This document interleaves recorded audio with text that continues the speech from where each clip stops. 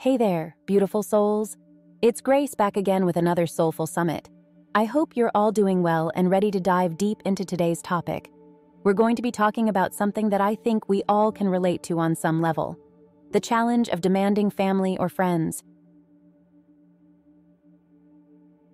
We all have those people in our lives, don't we?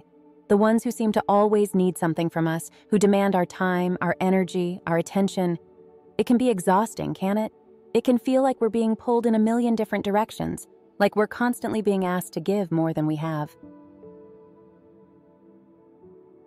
But here's the thing, my friends. We can't pour from an empty cup. We can't give what we don't have. And sometimes, the most loving thing we can do for those demanding people in our lives is to set boundaries, to say, I love you, but I can't do this right now, to prioritize our own well-being, our own peace of mind. I know, it's easier said than done. It's hard to say no, especially to the people we care about.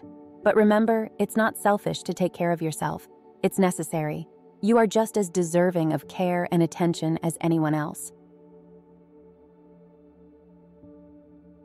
And here's another thing to consider.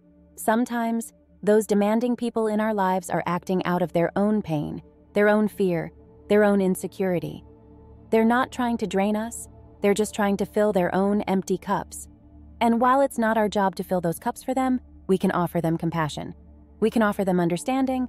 We can offer them love. So, my beautiful souls, as you navigate the challenge of demanding family or friends, remember to take care of yourself, set boundaries, offer compassion, and know that you are enough just as you are.